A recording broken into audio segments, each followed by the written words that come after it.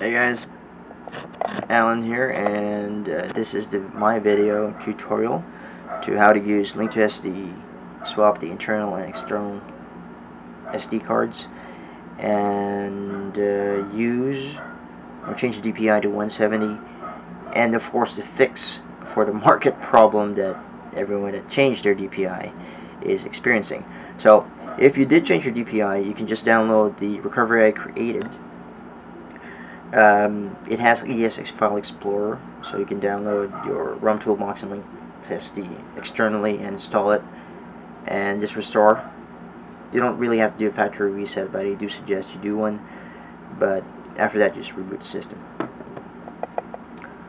And things you might need, or things you need for Windows. For Windows, you just need Partition Magic. No, I mean, you need Mini Tool Partition Wizard. Download that, install that. It's free. There's no spyware or anything. After you download it, that would be coming in next. So, logged in to the phone. The only thing I think I don't have is Link2sd. We're gonna deal with that later. So we're gonna do the swap thing. Before you do the swap, you check the Play Store first. Oh, by the way, make sure you log into the Play Store first, and then after you log in, check if you're able to see. This is for the market. If you see all the Angry Bird games, that's cool. That's part 1. And then Blood and Glory. It will show there, Legend. I should not search for Legend. 3 games, all those 3 games should show up.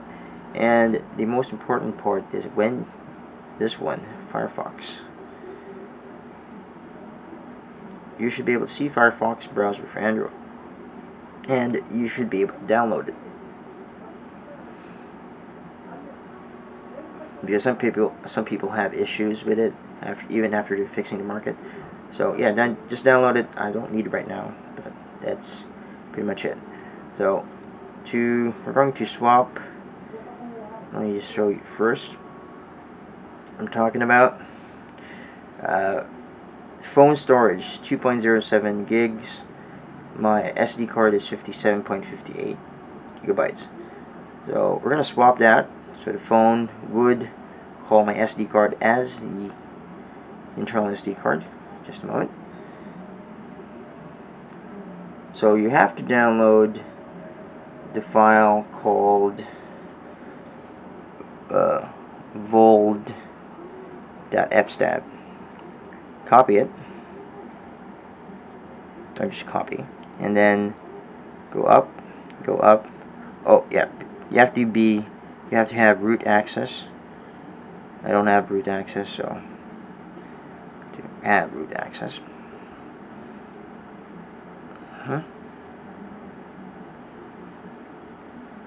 And go to the system folder.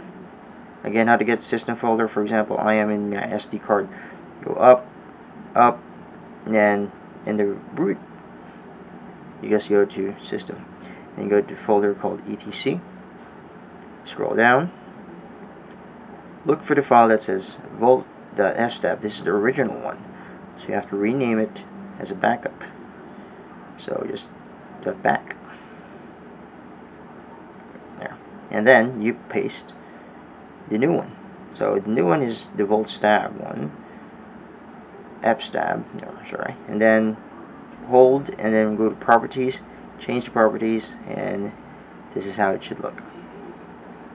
Okay. Now after that, you can now reboot.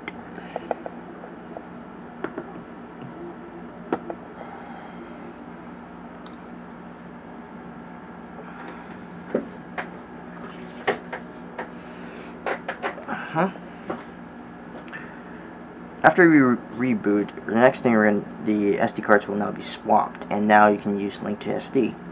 So using Link2sd, you you have to make a partition in your SD card. So if you don't know how to do that, I'll show you using the mini tool partition wizard. Let me just close that. So the first thing you do is you connect your phone, a USB cable, and connect as USB storage. What the? Connect as USB. There you go.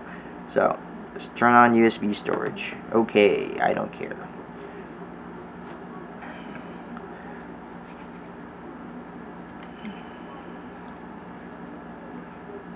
Once it's been recognized, you have to launch. You have to launch the mini tool partition wizard. There you go. And then in the wizard, you would actually see my SD cards. As you can, this is an asterisk. This means it's already partitioned. However, for example, I don't have a partition yet, and this is my SD card, 64 GB. You right click on it, and then you move and resize. And you can use this to resize it, and the numbers will change. Now, the unallocated space will be your space, and then for example, let me just delete this. Okay, I'm deleting my partition. Delete. So I have a 1.88 unallocated space. So I can just resize this. Move and resize. I can add the one I deleted, but I don't need that. So I'm going to put 2.16, and then click on OK, and then you create another partition. You create. Just select yes on that, and this is the important part.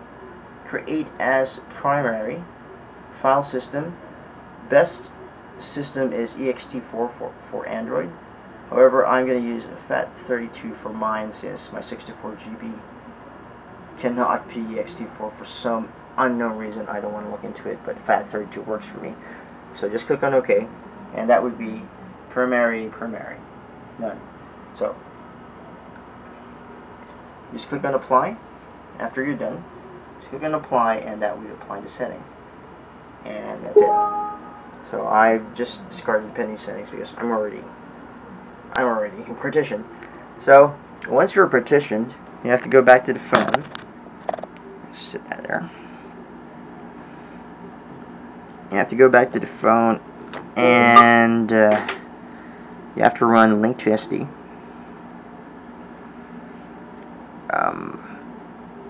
Where did I put it?